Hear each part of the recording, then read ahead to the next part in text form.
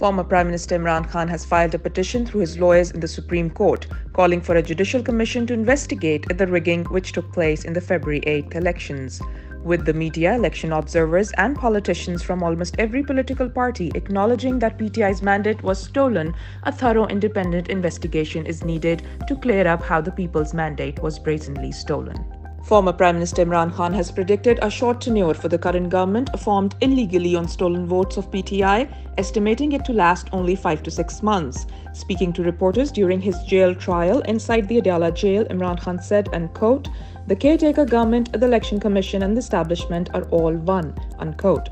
He added that his party would hold a rally on 23rd March with all opposition parties and stakeholders who became victims of election rigging.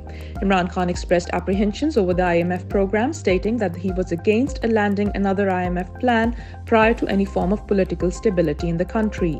He said, and quote, "I told the IMF not to issue loans until there is political stability in the country," unquote.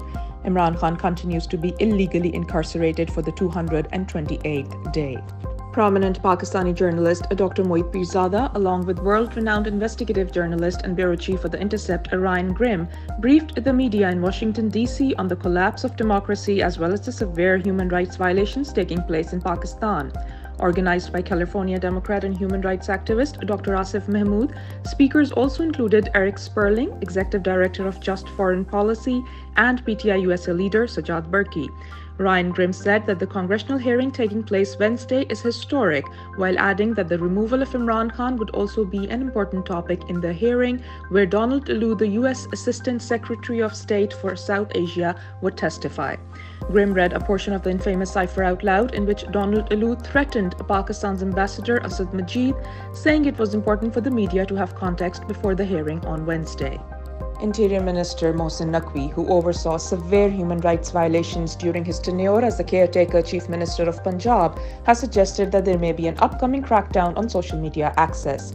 In his interaction with reporters, the Interior Minister evaded a question on why X, formerly known as Twitter, is blocked in Pakistan. He further stated that the country needed better laws to regulate internet free speech.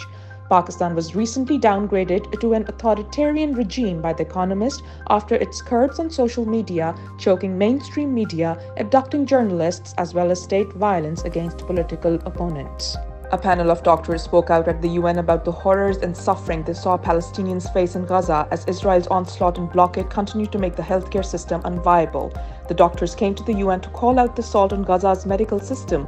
Israel has completely blocked the Gaza Strip, refusing to allow medical supplies or food since October 7, 2023, when it began its brutal campaign in which it has killed almost 32,000 Palestinians.